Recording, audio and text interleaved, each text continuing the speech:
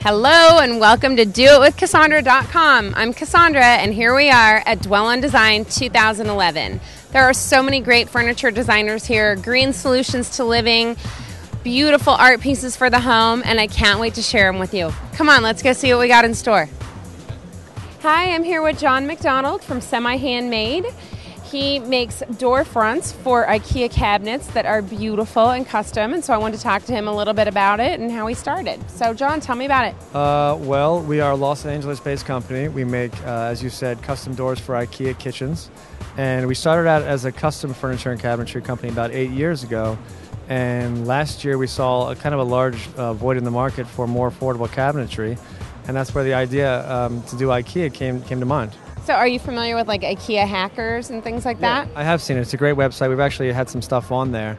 And it's kind of similar to that. Basically, it's the idea that IKEA makes it really simple. They don't make you buy doors and drawer faces when you buy their kitchens. So what we're saying is go to IKEA, you buy everything except the doors and drawer faces. You buy the boxes, you buy the hardware, you buy the feet, everything else, and then we'll make some really interesting and unique veneers, things like laminates, like for mica. We can do reclaimed materials.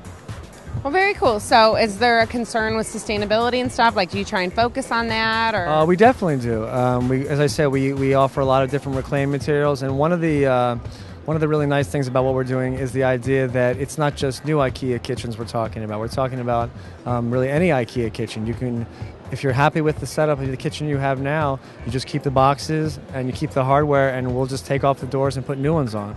And so you've got a new kitchen without landfill space being taken up. Right, I was going to say, because that in itself is sustainability, you know? I mean, that's the ultimate sustainability. It really is. Being able to reuse something or keep something it's perfectly good. Right. So do you have a background in design? How'd you start? No, I had worked in the film business for a long time, which means I was a waiter. And about 10 years ago, I decided I needed to do something else, and I got into furniture, taught myself everything, and we've been fortunate to have some success. Very cool. I think your stuff is great. So we're going to take some time and look at it, and it was great meeting you. Thank you.